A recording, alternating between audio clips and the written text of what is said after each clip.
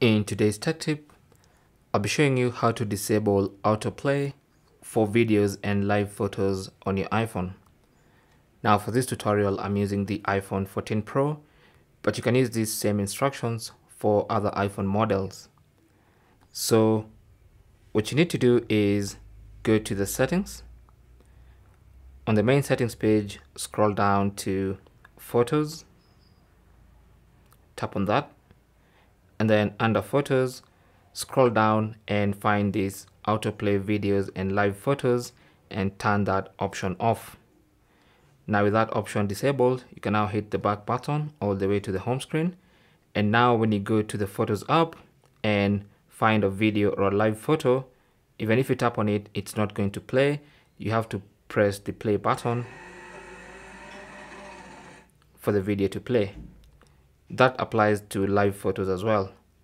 So that's basically how to turn off autoplay for videos and live photos on your iPhone in the Photos app. Thanks for watching.